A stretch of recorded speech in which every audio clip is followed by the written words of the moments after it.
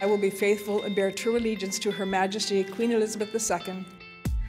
With the death of Queen Elizabeth and the coming coronation of King Charles III, people in Canada are asking, why do we pledge allegiance to the King to begin with? This is KN Explains Canada and the Monarchy. Okay, first, the short answer. We pledge allegiance to King Charles because Canada is what's called a constitutional monarchy. So, what is that?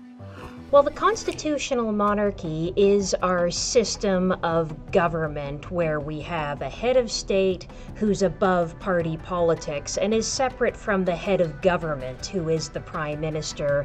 So the head of state is the monarch. And the monarch right now is King Charles. Why, might you ask, is King Charles from England Canada's head of state? At one point in history, the British Empire rules a quarter of the world's land. That meant there were British colonies all over the world, and the king or queen reigns over them. Now, colonialism is its own complex topic, and we'll need another KN Explains to really dig into it. Back to Canada, the colony. We're not a colony anymore, so why is the king still our head of state? There's been a long transition for Canada from being part of this British Empire to being part of a Commonwealth. Okay, Dr. Harris, let's pause right there. The Commonwealth? Well, the Commonwealth consists of countries that mostly once belonged to the British Empire and are now independent countries. 15 of these countries are Commonwealth realms, where the monarch is head of state. So these are fully independent countries. So King Charles is the head of state for these realms, but they run their own governments and make their own political decisions. Got it. But not every former colony wants the monarch to be their head of state, and some have walked away. One of the earliest examples is Ireland. They gained their independence in 1921 after 700 years of British rule. The most recent example is Barbados. Though already an independent country, their government voted to stop pledging allegiance to the Queen, part ways with the monarchy, and become a republic. Why? Well, each country has its own reasons, but for Barbados, the colonization that happened there was quite brutal. Not many people know this, but actually in the Caribbean, they used to work slaves to death, actually, so they didn't actually replace them.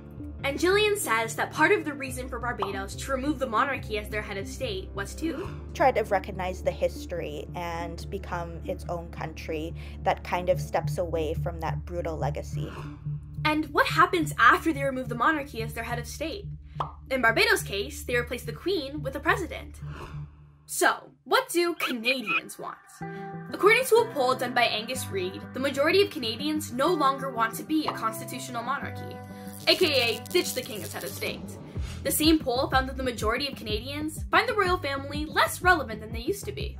One of the challenges is that in Canada, a lot of people don't think about the monarchy unless there's a big royal tour or a big royal event happening. But it's not just boredom or lack of awareness. Colonialism has left a bitter taste for some Canadians as well. Indigenous peoples in particular have a complex relationship with the Crown. Clearly the relationship between Canada and the Crown and Indigenous peoples isn't working. It isn't a true nation-to-nation agreement where everyone is mutually beneficial. So I think we have to think about, when we're talking about abolishing the constitutional monarchy, really center Indigenous voices. But a lot of Canadians still want the king as their head of state. I think that the historical ties are of interest to many Canadians. There's been personal admiration for Queen Elizabeth II, and there's the involvement of members of the royal family as honorary colonels-in-chief of Canadian military regiments or as patrons of Canadian charities. But what if we did want to cut ties with the royals? So in Canada, it would be a very complicated process and would require all 10 provinces to agree. The future is unwritten, and there are a lot of unanswered questions. I pledge allegiance to the flag. Maybe we would be pledging allegiance to a flag instead of the king, like in the US. Would we still have a governor general?